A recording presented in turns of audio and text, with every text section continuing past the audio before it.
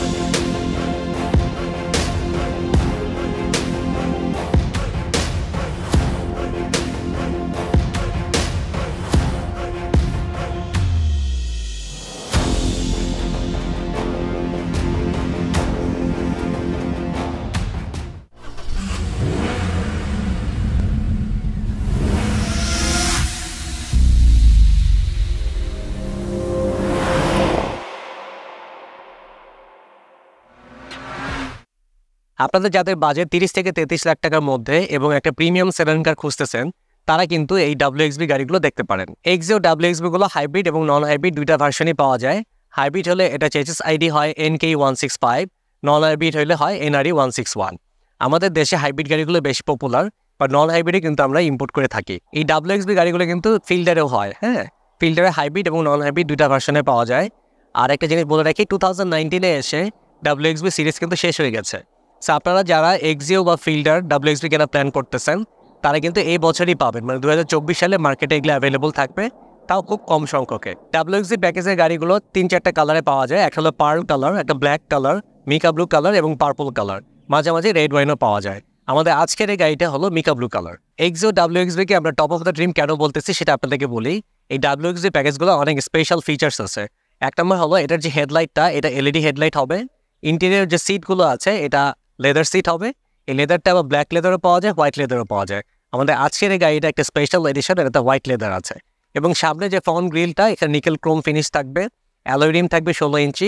এছাড়াও LED fog light থাকবে এবং সাইড স্কার্ট থাকবে, এবং পিছনে আপনারা একটু লোয়ার বাম্পারে একটু কিটের মতো থাকে। Corolla Axio একই রকম লুকসের আরও দুইটা প্যাকেজ পাওয়া যায়, একটা এক্স প্যাকেজ আর একটা EX প্যাকেজ। EX প্যাকেজ নামটা হয়তো পারে আপনাদের কাছে নতুন। 2019-এ এসে কিন্তু জি প্যাকেজ বলে কোনো প্যাকেজ নাই, এটা নাম চেঞ্জ হয়ে গেছে EX প্যাকেজ। সো এতক্ষণ আপনাদেরকে Corolla Axio WXB ইন্ট্রোডাকশন দিলাম। আসলে আমরা গাড়িটা ফুল রিভিউ করে দেখাই। এই WXB প্যাকেজের হেডলাইটগুলো অবশ্যই এলইডি প্রজেকশন হয়, এবং এখানে দেখেন নিচের দিকে ডিআরএল আছে এবং উপরের আউটার সেকশনে নিকেল ক্রোম ফিনিশিংয়ের একটা গার্নিশ দেওয়া আছে। সো আপনারা যদি এক্স বা জি প্যাকেজের গাড়ি কিনেন তখন কিন্তু এই ডিআরএলটা পাবেন না, কিন্তু হেডলাইটের শেপ অ্যান্ড ডিজাইনটা সেম থাকে। আবার এক্স প্যাকেজ আপনার এলইডি থাকে না, হ্যালোজেন বাল্ব থাকে। গাড়িটার একদম সেন্টার বরাবর আপনার লোগোটা দেখতে পাচ্ছেন, এখানে Axio logo, it's not a Toyota logo. এবং লোগোর ইনার সেকশনটা দেখেন ব্লু কালার, দ্যাট মিনস গাড়িটা হলো হাইব্রিড। এই গাড়িটা যদি নন হাইব্রিড হতো তাহলে আপনার এই কালারটা ব্ল্যাক কালার হতো। এবং নিচের দিকে যদি বাম্পারটা খেয়াল করে দেখেন, ফ্রন্ট বাম্পারে 4টা পার্কিং সেন্সর আছে, আপনার লেফট রাইট, এবং মাঝখানে যে গ্রিলটা আছে গ্রিলের মধ্যে 2টা পার্কিং সেন্সর দেওয়া আছে। এখানে যে কর্নারে যে ফগলাইটটা দেখতে পাচ্ছেন এটা কিন্তু এলইডি ফগলাইট, এবং ফগলাইটের গার্নিশটা কিন্তু ব্ল্যাক কালারের প্লাস্টিক দিয়ে হাউজিংটা করা। উপরের দিকে আপনার একটা নিকেল ক্রোম ফিনিশিং দেখতে পাচ্ছি, এবং একদম ফ্রন্ট গ্রিলের নিচের পোর্শনটা দেখেন, এখানে কিন্তু একটা ক্রোম বার দেওয়া আছে। এবং এই ফ্রন্ট লোয়ার গ্রিলটা অনেক বেশি স্পোর্টি।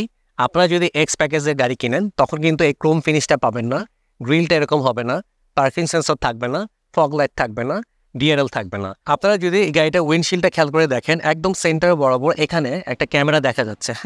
এই গাড়িটাতে টয়োটা সেফটি সেন্স ফিচার আছে, লাইক আপনার lane departure alert, cruise control, emergency breaking, তারপর কলিশন কন্ট্রোল। সো এই ক্যামেরাটাই কিন্তু সেন্স করে কখন আপনার কলিশন কন্ট্রোল ব্রেকিংটা এনাবল করতে হবে, লেন ডিপারচার হলে কখন ড্রাইভারকে অ্যালার্ট করতে হবে। সো এটা উইন্ডশিল্ডের এই ক্যামেরাটা থাকলে আপনি বুঝতে পারবেন যে গাড়িটাতে TSS বা টয়োটা সেফটি সেন্স ফিচার আছে। এখানে আমি ওয়াইপার দেখতে পাচ্ছি, এবং গ্লাস ক্লিন করার জন্য এখানে ইন্টারনালি ওয়াশারও দেওয়া আছে। আর বনেটটা যদি খেয়াল করে দেখেন, গাড়িটাকে অ্যারোডাইনামিক করার জন্য একটু হালকা স্লোপি করা হয়েছে, এবং 2-3টা কার্ভ আছে, বাট এর ডিজাইন অনেকটা সিম্পল।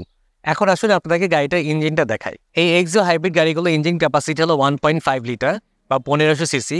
গাড়িগুলো হাইব্রিড হওয়াতে এটা বাম পাশে দেখেন একটা ইনভার্টার আছে, বা এটাকে আমরা PCU বলি, পাওয়ার কন্ট্রোল ইউনিট।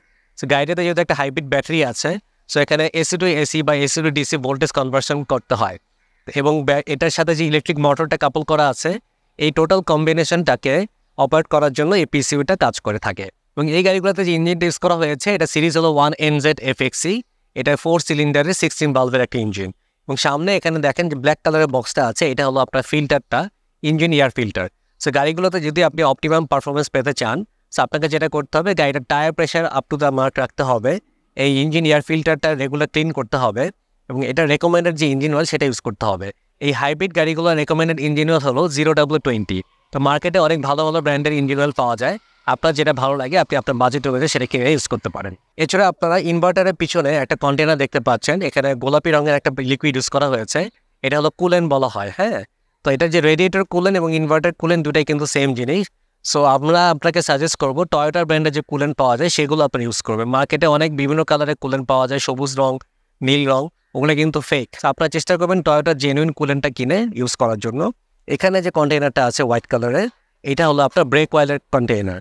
সো এই গাড়িটার রেকমেন্ডেড ব্রেক অয়েল হলো .3। নর্মালি এসব ব্রেক অয়েল কিন্তু খুব একটা কমে না, রেডিয়েটর কুলেন্টও কমে না, বাট তারপরে আপনাকে এটা রেগুলার চেক আপ করতে হবে, কমে গেলে আপনারা রিফিল করে দিবেন। আর এই ব্রেক অয়েলটা আপনার প্রতি 1 বছর বা 1.5 বছর পর চেঞ্জ করে নিলে আই থিঙ্ক ব্রেক বুস্টারটা ভালো থাকবে। এবং এখানে যে একটা ব্ল্যাক কালারের বক্স আছে এটা হলো ফিউজ বক্স। সো গাড়িটা যেহেতু প্রতিটা ইলেকট্রিক্যাল কম্পোনেন্টস, সো কোনো কিছু হেডলাইট নষ্ট হয়ে যেতে পারে, এসি কাজ করতে না পারে, সো কোনো কিছু যদি ফাংশন না করে সবার আগে চেক করবেন হলো ফিউজগুলো ঠিক আছে কিনা।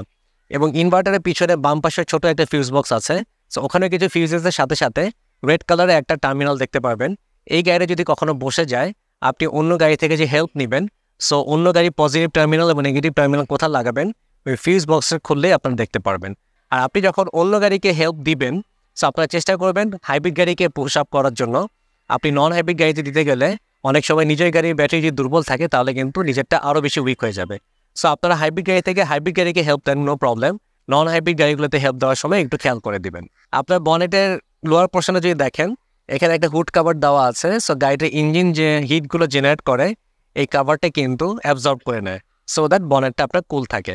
এবং এখানে দেখেন অনেক রকম স্টিকার লাগানো আছে, এই স্টিকারগুলো কিন্তু আপনার অনেক প্রয়োজনীয় ইনফরমেশন পাবেন। তো এই ছিল ইঞ্জিনের কিছু ইনফরমেশন। আসুন আমরা গাড়িটার সাইড ভিউ দেখে আসি। আপনাদেরকে এখন এই XZEO WXBর সাইড প্রোফাইলটা দেখাবো। আপনারা দেখতেই পাচ্ছেন খুবই চমৎকার এবং প্রিমিয়াম, কারণ এটার যে অ্যালোরিমটা অনেক বেশি স্টাইলিশ। এখানে দেখেন 2 টোন ডিজাইনের অ্যালোরিম, সিলভার কালার এবং ব্ল্যাক পেইন্টেড।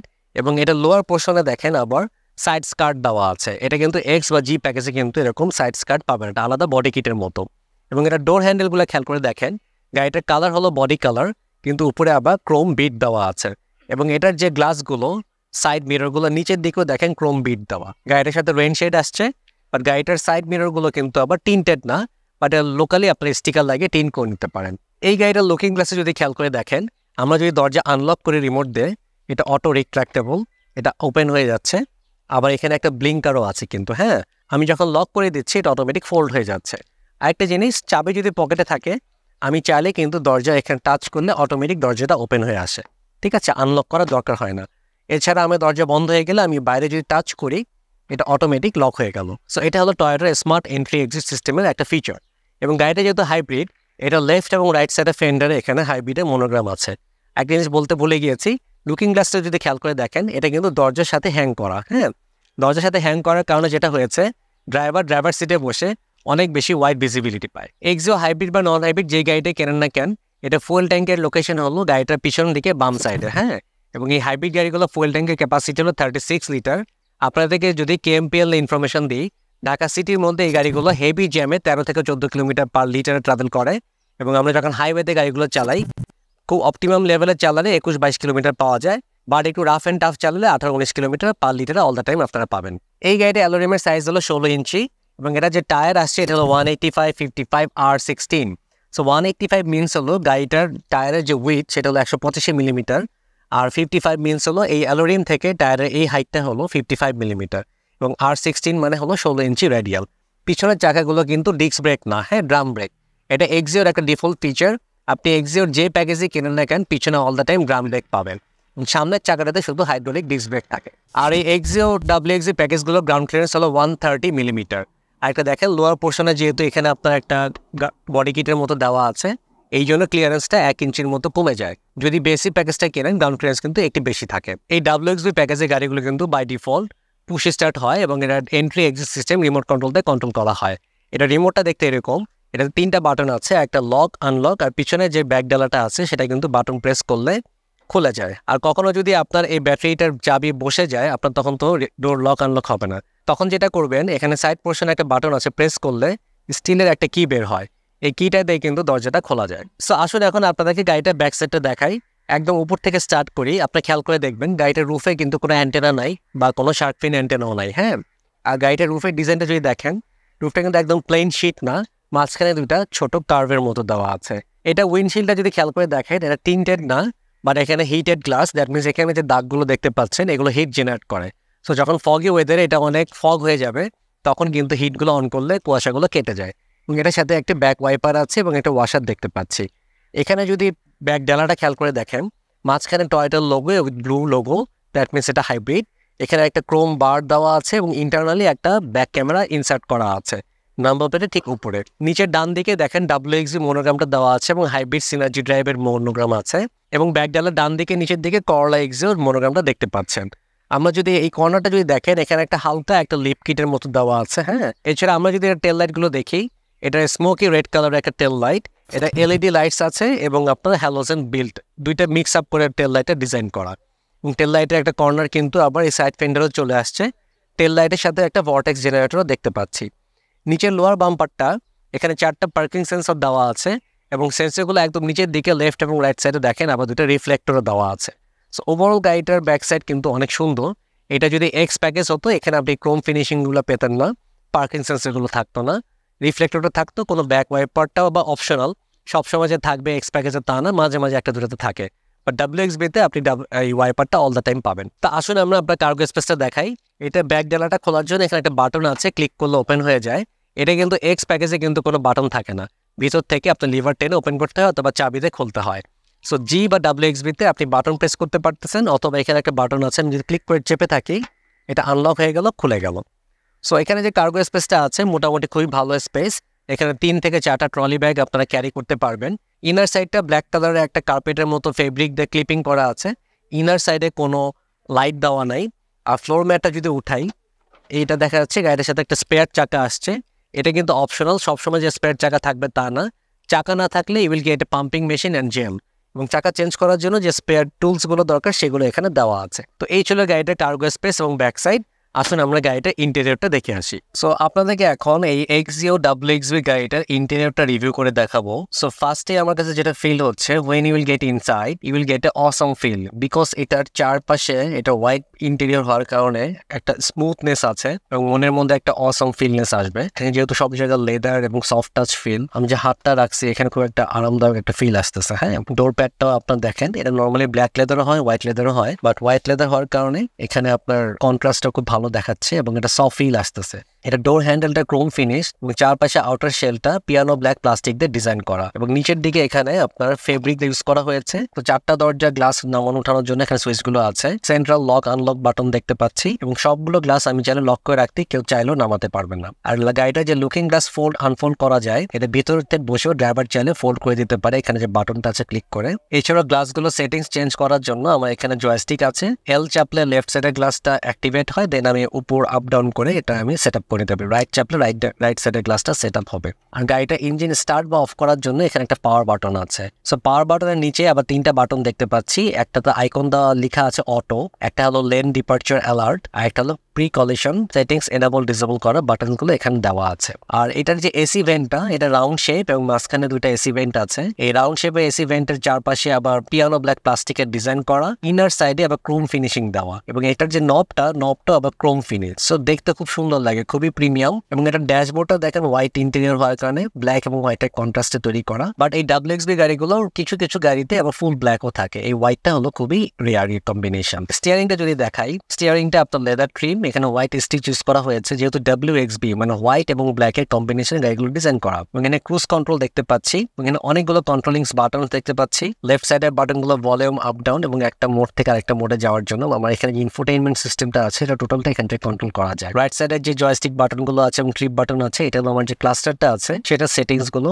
একটা সেটিংস থেকে আরেকটা সেটিংস এ যাওয়ার জন্য এই বাটনগুলো ইউজ করতে হয়। এবং হাইব্রিড গাড়িগুলো যখন আমরা স্টার্ট করি ডিসপ্লেতে রেডি লেখা আসে, রেডি লেখা আসলে you R ready to go. Outside টেম্পারেচারটা শো করতেছে, ওডো ওডোমিটারটা দেখাচ্ছে 35,000 কিলোমিটার চলা, কি পরিমাণ তেল আছে তেলের লেভেলটা দেখাচ্ছে, এবং আমার এখানে ইঞ্জিন, ব্যাটারি এবং চাকা এটার একটা ফ্লো ডায়াগ্রাম আছে, সেটা ওখানে শো করতেছে। আমি চাইলে এই ডিসপ্লেটা চেঞ্জ করে নিতে পারি। এটাতে একটা আরপিএম মিটার আছে 0 থেকে 6 পর্যন্ত, এবং এটা স্পিডোমিটার যেটা সেটা 0 থেকে 180 কিলোমিটার পার আওয়ারে চালানো যায়, সেটা স্পিডোমিটারটা এখানে আছে। এবং এটার যে ক্লক সেটিংসটা এটা ম্যানুয়ালি সেটিং করতে হয়। এখানে এইচ এবং এম বা আওয়ার বা মিনিট এখানে দুইটা স্টিক দেওয়া আছে, এটা ক্লিক করে সেট আপ করে নিতে হয়। এটার যে স্টিয়ারিংটা এটা telescopic tilting feature, up down উপর নিচ করে আপনার ড্রাইভিং এর জন্য যেটা দরকার আপনি সেভাবে সেট করে নিতে পারেন। এটার এয়ার কন্ডিশনিং সিস্টেমটা খুবই ইজি, স্ট্রেট ফরওয়ার্ড। দুইটা নব দেখতে পাচ্ছেন, রাইট সাইডেরটা দিয়ে আপনি টেম্পারেচার কমাতে বাড়াতে পারবেন, লেফট সাইডেরটাতে এয়ার ফ্লো কমানো বাড়ানো যায়। এবং এটাতে ন্যানোই টেকনোলজি আছে। ন্যানোই থাকলে হয় যেটা এয়ার যে বাতাসটা বের হচ্ছে এটাকে পিউরিফাই করে আর এয়ারটা থ্রো করছে। সো WXB গাড়িগুলো একটা জিনিস যে এটা এখানে কোনো আমরেস্ট নাই, বাট সেন্টার আমরেস্টটা আছে,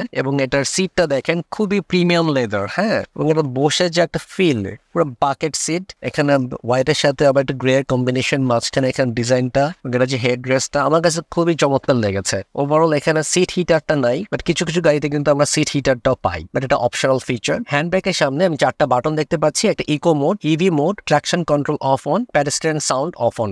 ঠিক আছে, গিয়ার শিফটারটা যদি দেখেন উপরে আপনার পিয়ানো ব্ল্যাক প্লাস্টিক, নিচের দিকে ক্রোম ফিনিশ এবং লেদার ট্রিম, অসম। এবং গিয়ারের যে PRNDB যে লেখাগুলো আছে এটা চারপাশে পিয়ানো ব্ল্যাক এবং ক্রোম গার্নিশ দিয়ে ডিজাইন করা। এই গাড়িটার 4টা দরজাতে 4টা স্পিকার আছে, 4টা দরজাতে বোতল হোল্ডার দেখতে পাচ্ছি। এবং সিলিংটা যদি দেখেন এটা গ্রে কালারের সিলিং, গ্র্যাব রেল আছে, 4 জন প্যাসেঞ্জারের জন্য 4টা গ্র্যাব রেল দেখতে পাচ্ছি। এখানে সানভাইজার আছে, সানভাইজারের সাথে ভ্যানিটি মিরর আছে, কিন্তু মিররের সাথে কোনো লাইট নাই। আর এখানে সিলিং লাইটটা হলো বাটন প্রেস করলে লাইটগুলো অফ অন হয়। এখানে পিছনে যে লুকিং গ্লাসটা আছে এটা simple straight forward looking glass, auto dimming ফিচারটা নাই।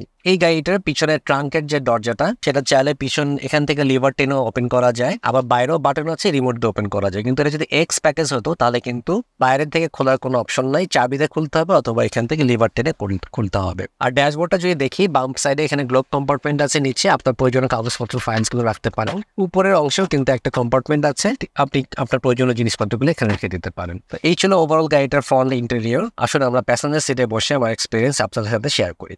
সো আমি এখন প্যাসেঞ্জার সিটে বসে আছি। সো ভিতরে ঢুকেই আমার কাছে খুব ভালো লাগছে, কারণ এটা সবকিছু প্রিমিয়াম একটা ফিল পাচ্ছি। এটার যে হোয়াইট লেদার, এটার একটাই ডিসঅ্যাডভান্টেজ যেটা দেখতেছি যে এটার যে হেডরেস্টটা এক্সিও গাড়িতে কিন্তু ফিক্স থাকে, ফিল্টার হলে এটা আবার আপ ডাউন করা যায়, আর মাঝখানেরটা কিন্তু আবার মুভেবল। এখানে একটা সেন্টার আমরেস্ট আছে, আমরেস্টের সাথে কোনো বোতল হোল্ডার বা কাপ হোল্ডার নাই, সিম্পলি হাত রাখার জন্য।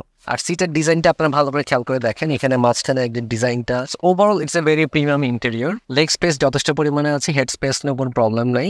আর যেহেতু এটা বাজেট ফ্রেন্ডলি প্রিমিয়াম সেডান কার বলা যায়, হ্যাঁ, আপনাদের বাজেট যদি 30 থেকে 33 লাখ টাকার মধ্যে হয় তাহলে এই গাড়িগুলো কিন্তু হয়ে যাচ্ছে। আর যেহেতু মিকা ব্লু হলো খুব দামি একটা কালার, আবার এই সেম কালারে যখন আপনি অ্যালেন প্রিমিয়াম কিনতে যাবেন তখন কিন্তু আপনাকে অলমোস্ট 40 লাখ টাকা বাজেট রাখতে হবে। সো একটু বাজেট ফ্রেন্ডলি করতে গেলে আপনাকে কিন্তু এই এক্সিও গাড়িগুলো কিন্তু আপনার জন্য স্যুট করে। আর ডোর প্যানেলটা যদি দেখাই অ্যাজ ইট ইজ, সামনে যে ডোর প্যানেলটা ছিল এরকমই। এখানে দেখেন হোয়াইট কন্ট্রাস্টের ডোর হ্যান্ডেলটা নিকেল ক্রোম। একটা জিনিস আমি দেখলাম, সামনের যে হাত রাখার যে জায়গাটা ওখানে কিন্তু ফেব্রিক দিয়ে একটা লেয়ার করা ছিল, বাট এটাতে ফেব্রিক দেওয়া নেই, একদম হার্ড প্লাস্টিক দিয়েছে। আর উপরে এই সামনের অংশটা যেখানে আমি গ্লাস নামানো উঠানোর জন্য বাটনটা আছে, এখানে আবার পিয়ানো ব্ল্যাক প্লাস্টিক ইউজ করেছে। নিচের দিকে একটা বোতল হোল্ডার দেখতেছি এবং ডোরে আপনার স্পিকার আছে। পিছনে মাঝখানে যে কনসোল বক্সটা আছে এখানে কোনো মোবাইল ফোন চার্জিং এর অপশন নাই, কোনো এসি ভেন্টও নাই। মোবাইল ফোন চার্জ করার জন্য সামনে শুধু একটা পোর্ট আছে। আর এটা যে ডিফল্ট সিট, এখানে কোনো সিট পকেট নাই। আর বাম দিকে প্যাসেঞ্জারের সিটের জন্য পিছনে একটা সিট পকেট দেওয়া আছে, এবং ছাদে একটা সিলিং লাইট দেখতে পাচ্ছি। সিলিংটা আপনাদেরকে আগে বলেছি এটা ফুল ব্ল্যাক না, গ্রে এবং অ্যাশের মাঝামাঝি একটা কালার। হ্যাঁ,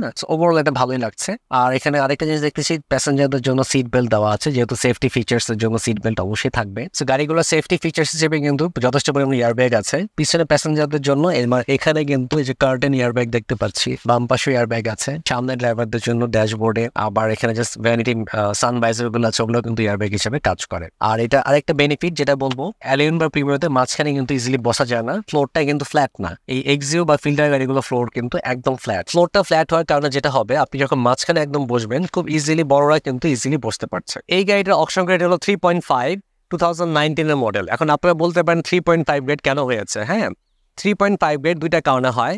একটা হলো গাড়িতে যদি স্ক্র্যাচেস বেশি থাকে তখন আপনার গ্রেডিং 4 না বা 4 বা 4.5 না হয়ে 3.5 হয়ে যায়, অথবা যদি কোনো রিপ্লেস পার্ট থাকে। এই গাড়িটার পিছনে একটা দরজা জাপানে চেঞ্জ করা হয়েছে, সো এটা বেসিক্যালি ওখানে XX মার্ক দেওয়া আছে, কারণ এটা গ্রেডিং হলো 3.5। কিন্তু এটা মাইলেজ অনেক কম, অনলি 35,000 কিলোমিটার চলা। এবং এই গাড়িটা WXB প্যাকেজ হাইব্রিড, গাড়িটার দাম হলো 32.5 লাখ টাকা। আমাদের রেডি স্টকে অনেক গাড়ি থাকে, যেগুলো দেখার জন্য আমাদের শোরুম বা wire house উত্তরাতে Polwel carnation shopping সেন্টারে লেভেল 1 পার্কিং এরিয়াতে আসলে দেখতে পারবেন। এছাড়া আমাদের পোর্ট স্টক থাকে বা ইনকামিং গাড়িও থাকে। সেগুলো জানার জন্য আমাদের স্ক্রিনে দেখানো নাম্বারগুলোতে হোয়াটসঅ্যাপ করতে পারেন বা আমাদের যে ফেসবুক মেসেঞ্জার আছে gariimport.com.bd সেই পেজে নক করতে পারেন। আর রেডি স্টকের গাড়িগুলো যদি আপনার রিকোয়ারমেন্ট ফুলফিল না করে আপনি কিন্তু প্রি অর্ডার করতে পারেন। প্রি অর্ডার মিনস হলো জাপানিজ কার অকশন থেকে আপনার পছন্দের কালার, গ্রেড, মাইলেজ এবং বাজেট অনুযায়ী গাড়ি ফিল্টার করে আমরা বাংলাদেশে ইম্পোর্ট করে দিতে পারি। এই টোটাল ইম্পোর্ট প্রসেস করতে 3 মাস সময় লাগে। সো আপনাদের যাদের হাতে টাইম আছে তারা প্রি অর্ডার করতে পারেন। একটা জিনিস বলে রাখি, প্রি অর্ডার করলে কিন্তু আপনি ডেফিনেটলি প্রাইস বেনিফিট পাবেন। রেডি স্টক থেকে প্রি অর্ডারে মিনিমাম 1 লাখ টাকা আপনি সেভ করতে পারবেন। জাপানিজ রিকন্ডিশন যে কোনো গাড়ি কেনার আগে আমাদের সাজেশন থাকবে গাড়িটার অকশন শিট আপনারা ভেরিফাই করে নেবেন। এই ভেরিফাই করার জন্য আপনার গাড়ির চেসিস নাম্বারটা জানা লাগবে। আমাদের ওয়েবসাইট gariimport.com.bd গিয়ে ভেরিফাই অপশন শিটে ক্লিক করবেন। সেখানে চেসিস নাম্বারটা দিয়ে ইনপুট দেওয়ার পর সার্চ করে যদি আপনি আউটপুট পান তাহলে 850 টাকা অনলাইনে পেমেন্ট করার সাথে সাথে আপনি রিপোর্টটা পেয়ে যাবেন। আর এই রিপোর্টেই থাকবে জাপানের গাড়িটা কত হাজার কিলোমিটার চলেছিল, গাড়িটা অরিজিনাল কালার কি, কোন প্যাকেজ এবং কোন ইয়ারের, এছাড়া অন্যান্য ফিচার্স কী আছে সেগুলো জানতে পারবেন। তো এই ছিল আজকের মতো ভিডিওটি। আশা করি আপনাদের সবাই ভালো লেগেছে। আপনাদের কোনো ফিডব্যাক থাকলে আমাদেরকে জানাবেন, কারণ আপনাদের ফিডব্যাকগুলো আমাদেরকে গ্রো আপ করতে অনেক হেল্প করে। দেখা হবে নেক্সট কোনো ভিডিওতে। টিল দেন সবাই ভালো থাকবেন। আসসালামু আলাইকুম।